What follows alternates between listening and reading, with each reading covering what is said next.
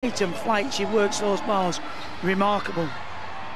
Coline. Expect a big score. Yeah, we are next to go for France. Huge vault from Dos Santos. 5.4, the difficulty. Well, it's a big vault. Oh, and it is! Handspring, the straight front with the 1.5 twist. Well, France are storming. Well, this gymnast took a bronze medal last year on vault.